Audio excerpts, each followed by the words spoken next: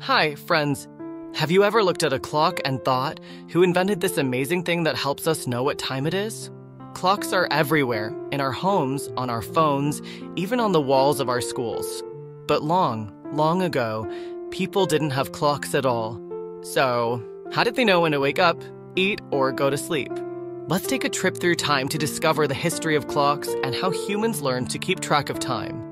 Our story starts thousands of years ago when people used the sun to tell time. Imagine this.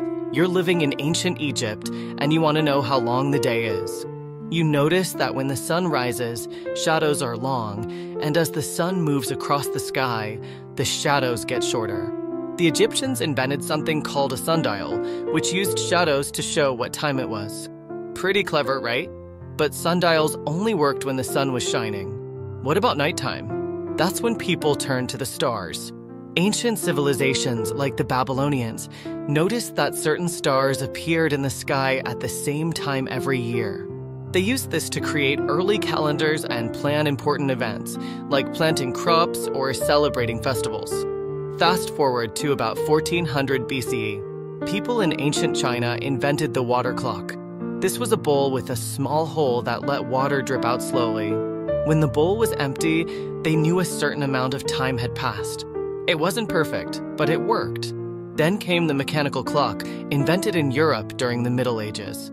These clocks used gears and weights to keep time, and they were often found in churches to help people know when to pray. Imagine hearing a giant bell ringing in a village square, telling everyone it was time for lunch. By the 17th century, scientists like Galileo Galilei made big discoveries that improved clocks. Galileo noticed that a swinging pendulum always moved at the same speed, no matter how big or small the swing. This idea led to the invention of the pendulum clock, which was super accurate for its time. Now, let's talk about watches. The first pocket watches were invented in the 1500s, but they were super expensive and only rich people could afford them. Over time, they became smaller, more affordable, and easier to carry. By the 20th century, wristwatches became popular, and now almost everyone had a way to tell time. And today, we have digital clocks and smartwatches that can do so much more than just tell time. They can show the weather, track your steps, and even let you play games. But why is timekeeping so important? Well, imagine a world without clocks. You wouldn't know when to wake up for school, when to catch a bus, or when your favorite show is on. Time helps us organize our day, meet friends, and work together. Now, here's something to think about. If you could invent a new kind of clock, what would it look like? Would it float in the air, glow in the dark, or maybe it could talk to you?